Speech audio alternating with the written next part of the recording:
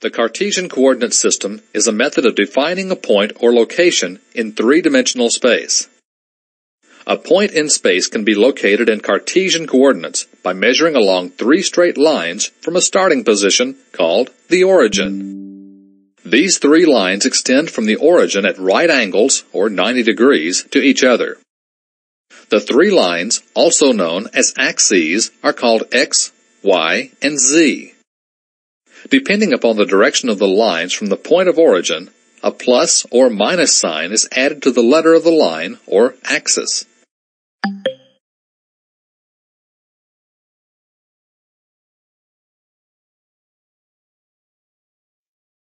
The y-axis is perpendicular to the x-axis, moving in a forward and back direction. In relation to the cube, the y-axis would run the length of the cube. The y-axis also has a positive and negative direction extending from the origin.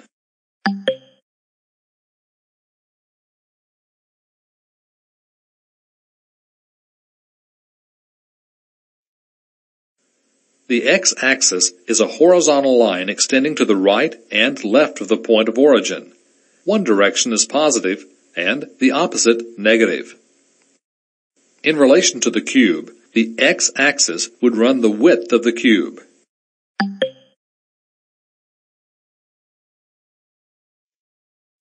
The z-axis is a perpendicular line to both the x and y axes, moving upward from the origin. In relation to the cube, the z-axis would run up the height of the cube.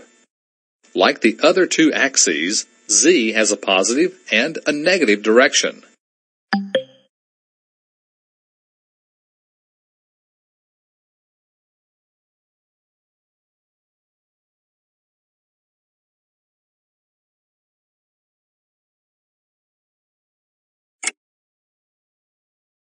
The MCL language has the ability to use points in programs that are specifically identified in Cartesian coordinates. The user can program the robot to make a P move to specific locations in the Cartesian system.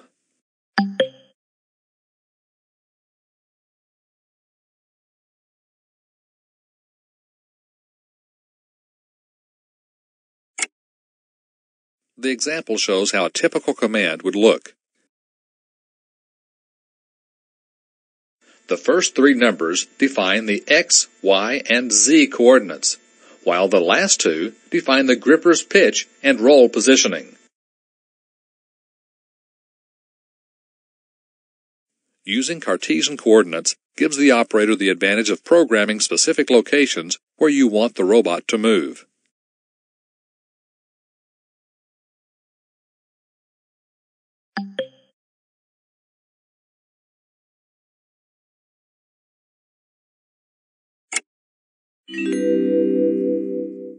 Describe how a move command is specified using Cartesian coordinates.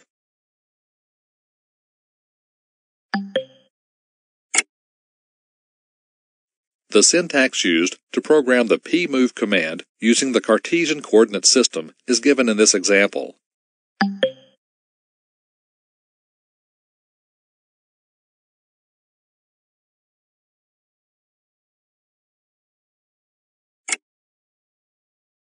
This example shows a line from a robot program that uses the pmove command and Cartesian coordinates in English units.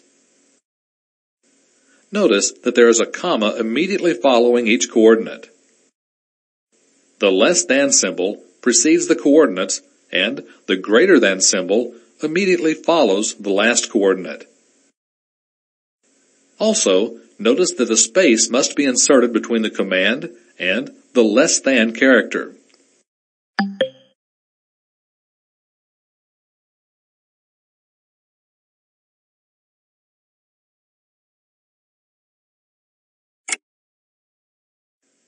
With English units, the movements of the robot along the X, Y, and Z axes are expressed in inches.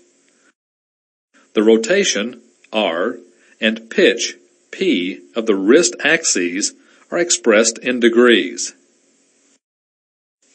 This means the position specified by the pmove command is x equals 5 inches, y equals 18 inches, Z equals 17 inches. Pitch equals negative 90 degrees. Roll equals 0 degrees.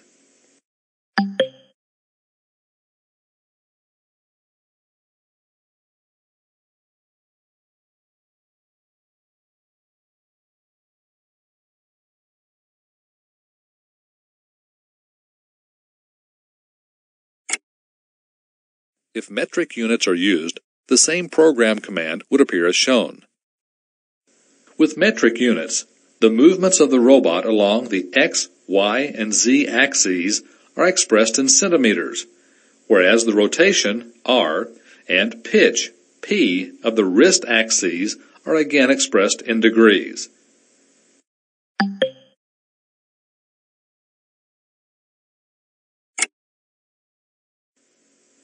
Using the metric system of measurement, this program line will move the robot's X-axis 12.7 centimeters, the Y-axis 45.72 centimeters, and the Z-axis 43.18 centimeters.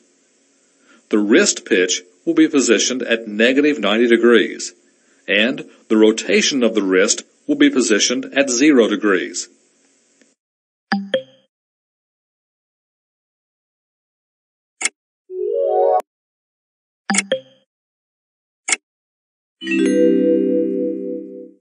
Describe how robots are applied to a go, no-go inspection.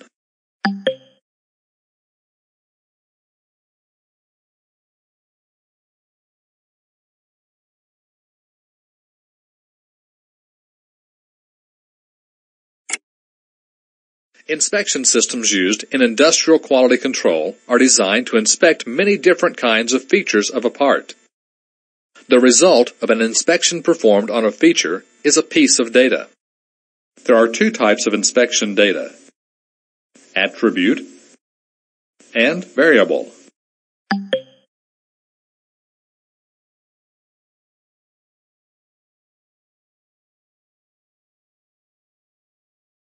An example of variable data is the actual diameter of the hole. An example of attribute data is whether or not a hole is present in a part.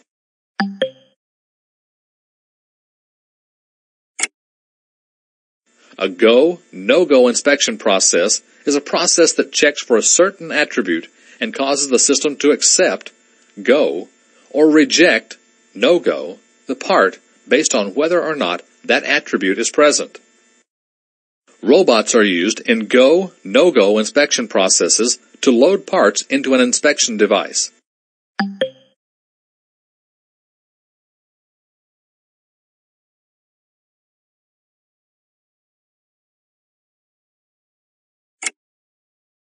The inspection device is equipped with a sensor that detects whether or not a feature or attribute is present.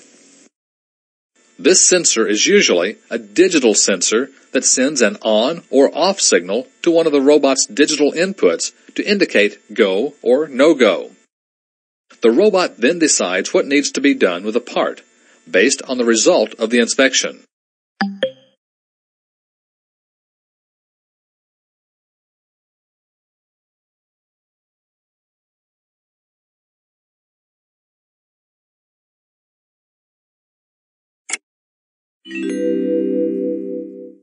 Describe the operation of the command Testi.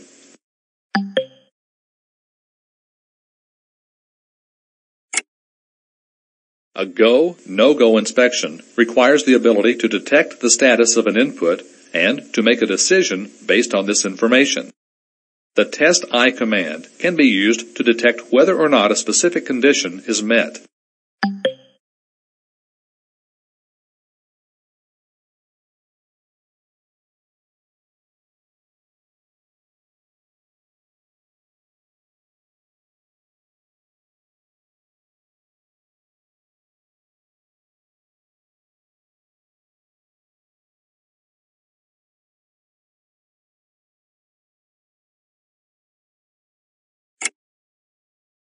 The Testi command is a special form of the if-then command. It tests a digital input and then branches to a point somewhere else in the program if the test is true.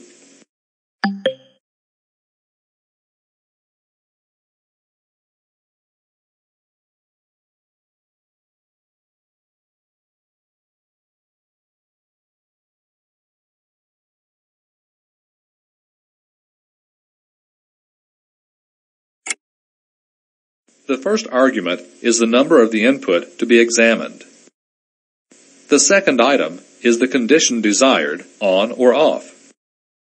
The next item is a valid label name or number where the program will jump if the condition is true on the specified input.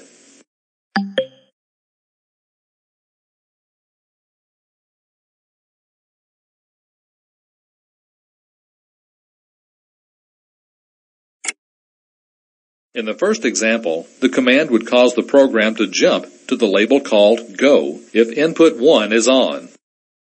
In the second example, the program will jump to the label called Label 15 if input 2 is off.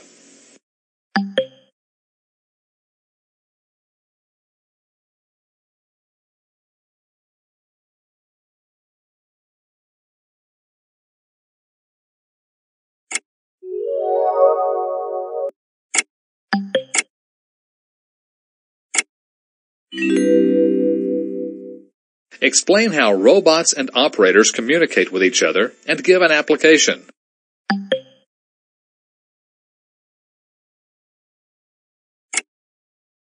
Robots are often programmed to communicate with operators through visual devices, such as a computer monitor. A monitor can be used to keep the operator informed of production status or an alarm condition.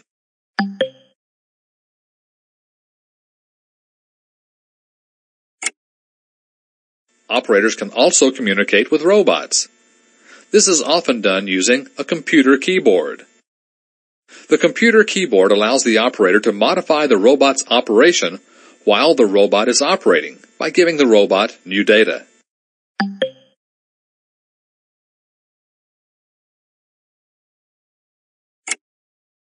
When data is entered into a computer through a keyboard, the computer stores the data in its memory. In order to use this data, the robot needs to be able to access the location in its memory where the data is stored. This is accomplished by assigning a name to the memory location. This name is known as a variable name.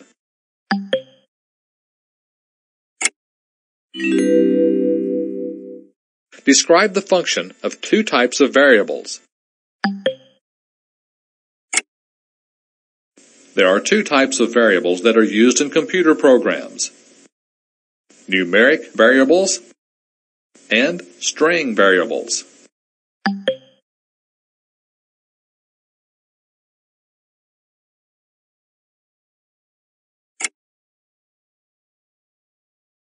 Numeric variables store numbers. This type of variable is used for calculations or for just holding numeric data. Some robot programs use numeric variables that contain only whole numbers, such as 100, 55, or 1. In these cases, numeric variables that contain decimals will be rounded to the lowest whole number.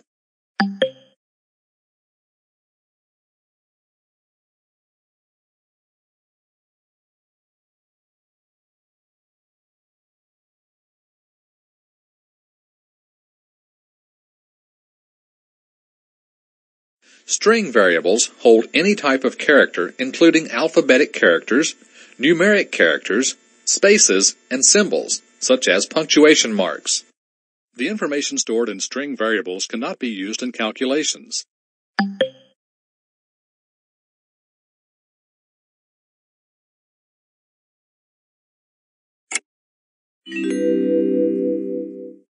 Explain 5 rules for naming variables.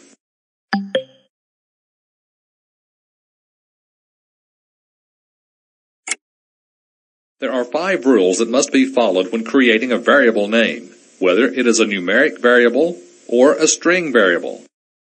The name must start with a letter. Variable names are case-sensitive, meaning that it matters whether the characters are in uppercase or in lowercase letters. No spaces can be used in a variable name. The name of a program command for a variable cannot be used. String variables must always be followed by a $sign. For example, the name PART is a numeric variable, while PART $sign is a string variable.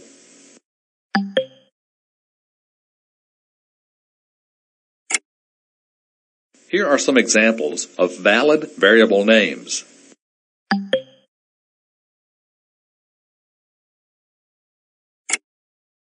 Here are some examples of invalid variable names.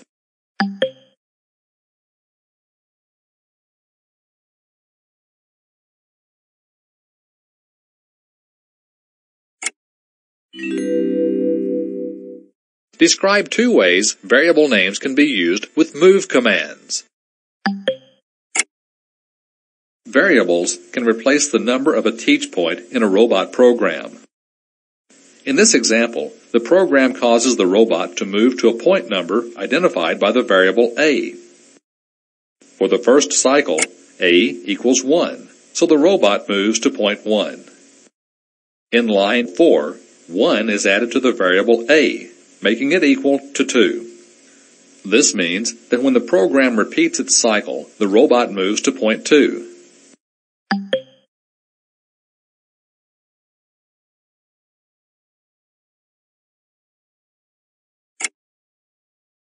Variables can also replace Cartesian coordinates. In this program, the robot moves to an x-coordinate of 7.00, which is the value of the numeric variable a.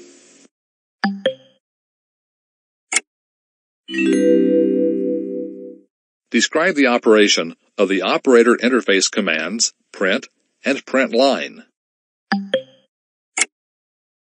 The MCL language has 2 commands that allow the robot to output information to the computer monitor: print and println.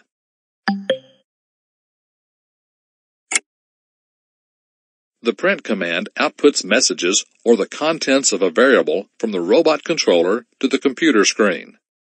The message that will be output to the screen is enclosed in quotation marks. The content of a variable is displayed by following the message with a comma and the name of the variable.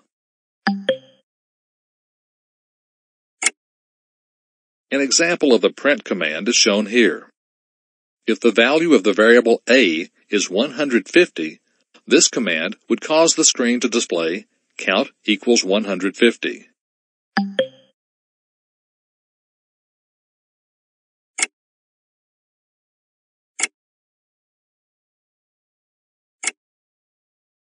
The println command outputs messages from the robot controller to the computer screen just like the print command, but the println command also performs a line feed.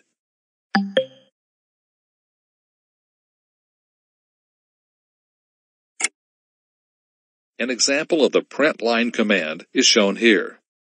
In this example, the part is displayed on one line, and good is displayed on the next line.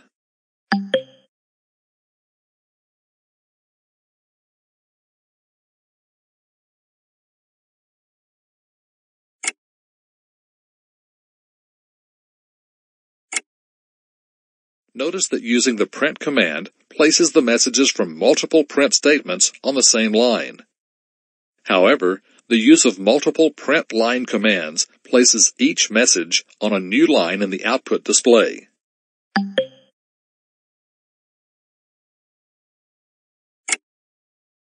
The println command displays a blank line by including only quotation marks without a message in the command, as shown.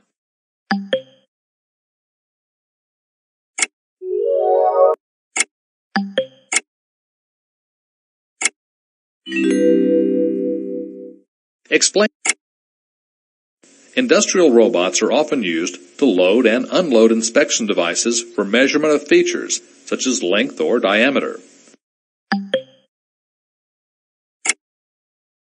Some robots, however, actually perform the measurement operation. Robots with a built-in measurement capability have the advantage of conserving movement, thereby increasing speed. Their primary disadvantage is that they cannot achieve the degree of accuracy provided by standalone measurement devices.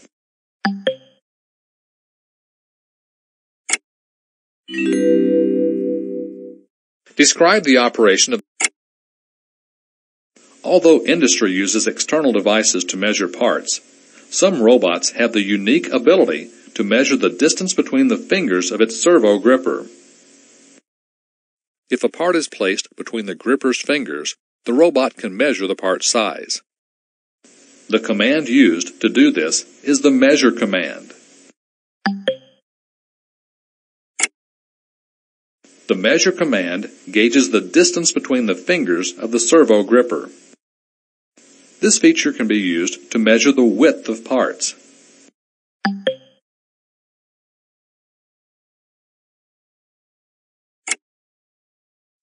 The measure statement is followed by two parentheses that are placed next to each other.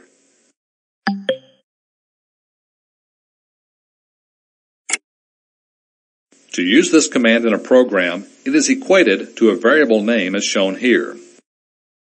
This causes the variable, part width, to store the result of the measurement.